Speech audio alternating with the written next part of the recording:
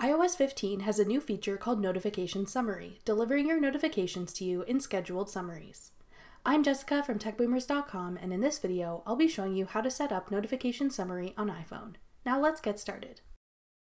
To begin, make sure you've updated your device to iOS 15 or newer. To configure Notification Summary, open your Settings app. Then select Notifications. Tap Scheduled Summary. Tap the switch at the top to enable Notification Summary. Tap Continue. Now select apps you'd like included in your Notification Summary.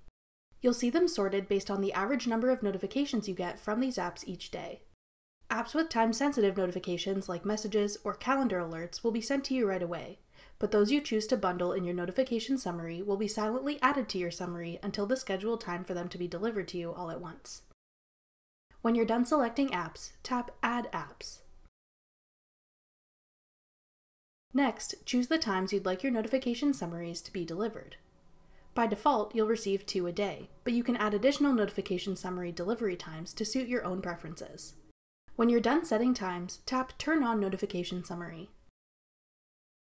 After that, your notification summary is all set up and ready to use. Summaries will be delivered on schedule based on the times you've set. You can always come back to this menu and change which apps are included in your summaries, or change what times your summaries are delivered. That's all it takes to set up Notification Summary on iPhone. Thanks for watching. If you found this video helpful, we'd love it if you'd hit the thumbs up button below and subscribe to our channel. We put out great new tech tutorials like this one every week.